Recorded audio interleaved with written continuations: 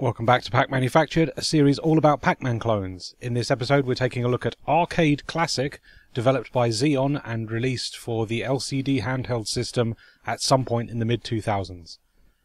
Now, I don't have a firm release date on this one unfortunately, but this is a very strange one in that it is basically a clone of an existing Pac-Man handheld that was fully licensed by Namco and developed by Zeon.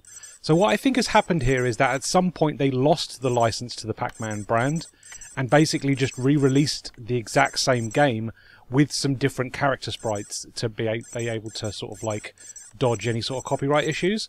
But what's funny is that the actual game itself is identical in sort of makeup. Even sound and music is exactly the same, so there's actually still this, the Pac-Man jingle when you start the game, and also the interstitial cutscenes, which is actually quite impressive, I've got to say. The fact that those cutscenes are on there at all, on an LCD game of all things, is very, very impressive, actually. I'm quite surprised that those are there. But yeah, so this is a strange one in that, so most LCD games feature a liquid crystal display, and basically it displays the graphics by blocking light, essentially. So when the liquid crystals activate, they block light and then they turn black and allow you to see shapes and images that way. So what this is doing is basically reversing that, in that it's letting light through to project the images. So on the back of the system itself is a sort of white square, and what that does is basically let light into the system. So if you hold it up to a light source or, the sun, it will basically let light through the appropriate shapes to illuminate them, and then they are reflected off a mirror, and that's how you see the game. It's quite impressive what they've done here, and it means that they can add a lot of colour, because obviously there's like a layer of film or something like that that has a lot more colour to it, which allows them to sort of draw the maze in blue and the characters in yellow and red. And it's very clear as to what everything is. You can kind of see all the different shapes that can appear in any sort of tile on the map at any given point. But yeah, that's how it's achieving this.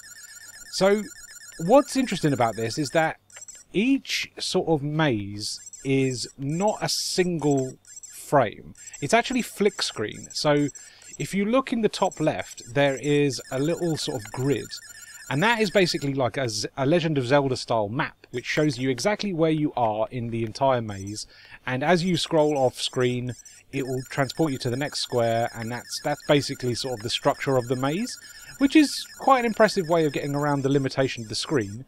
Yeah, and it means that they can draw bigger maps, and the maze designs change from level to level, which is really impressive. The big issue, though, is that you can't actually see ghosts if they're on another tile, basically. So you can get jumped pretty easily, and there's nothing you can do about it. You can't see what ghost is approaching. It doesn't give you any sort of alert as to if there is a ghost coming towards you.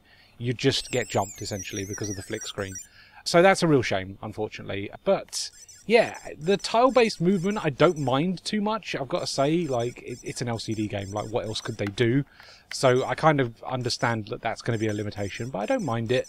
What I do mind is that there are dead ends in some of the maze designs, which is not great, and due to the limited nature of the display, the single sort of like frame for every part of the maze is they're so limited in what they can do, like it's a little bit of a shame that each section is so limited in what it can display, because it just makes for a very uninteresting maze to explore. But thankfully, what with the bigger size, thanks to all the different like portions of the maze being blocked out into different tiles that you can see on that maze in the top left there, it does make for quite a large maze to explore. There's definitely some replay value to this. It does also flash when there are valuables to collect, and those are the fruit items, but those are not always on the same tile that you're on. So yeah, it's very difficult to actually spot where the fruit items are when you get alerted to their appearance. But yeah, the power pills are also present. They're in the far corners of every map, so you do have to sort of like move around from screen to screen to eventually get to those far corners to be able to collect power pills. And then the ghosts flash to indicate that you can eat them. So all the mechanics are here. It's quite impressive that they managed to stuff it all into this. But I can't recommend it just because there's too many things working against it. You've got such a limited amount of screen real estate to design a maze on, and you can easily get jumped by ghosts you can't see that are moving from off screen.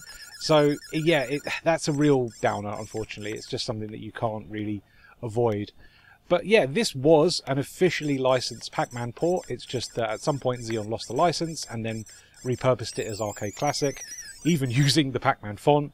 And yeah, it's an interesting little thing. The unit itself is also that weird rubbery plastic, which will go horribly sticky and nasty over time. So this thing is not going to age well, unfortunately. But yeah, it's an interesting little LCD take on Pac-Man with a really unique sort of setup, visually quite interesting. And also I like the fact that they've really got around the limitation of the size of the mazes by basically having flick screen scrolling. So yeah, it's quite impressive in that regard, but it's just not a great thing to play due to being, you know, jumped by ghosts off screen that you can't see, and just the maze designs themselves aren't great, and like I say, there's a lot of dead ends as well, which is never great in a Pac-Man clone. I always feel like you should always be able to escape, you should always have a junction, you should always have a route out, but unfortunately, yeah, dead ends in this one, so can't recommend it, but definitely an interesting little oddity that someone may find interesting.